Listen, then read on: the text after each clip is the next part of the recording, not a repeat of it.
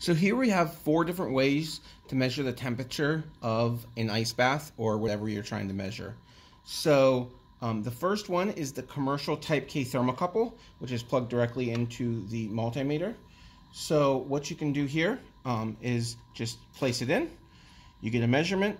You get a reading roughly at 0 degrees Celsius.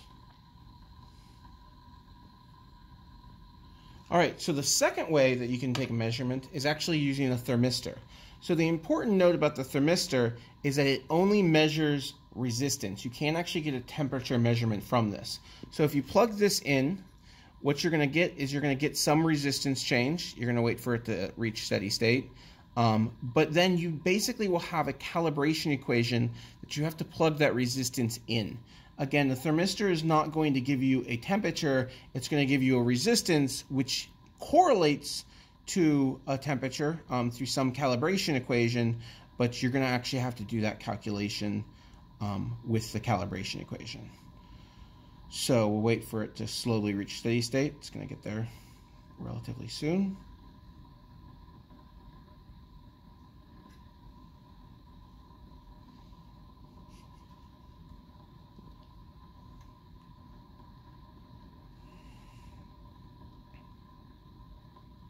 All right, so that's about it.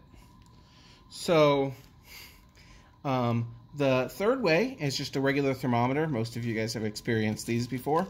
If you look at it, it's been in there for a while. If you zoom in on that, it's at roughly 0 degrees C. It's actually reads a little bit below. There might be some calibration error with it, so you can get that reading.